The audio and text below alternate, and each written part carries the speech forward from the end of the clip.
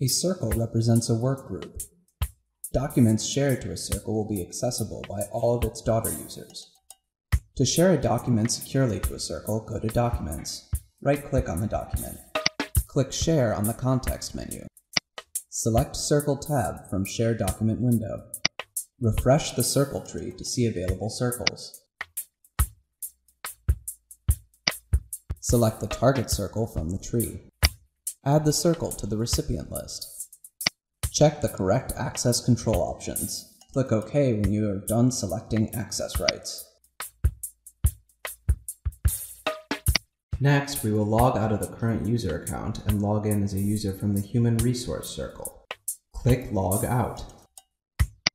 We'll log in as Alice, a Human Resource Manager. Go to Inbox. Right-click and refresh.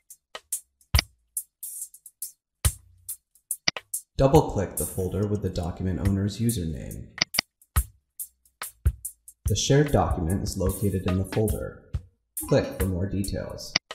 Thank you for using Cloak app.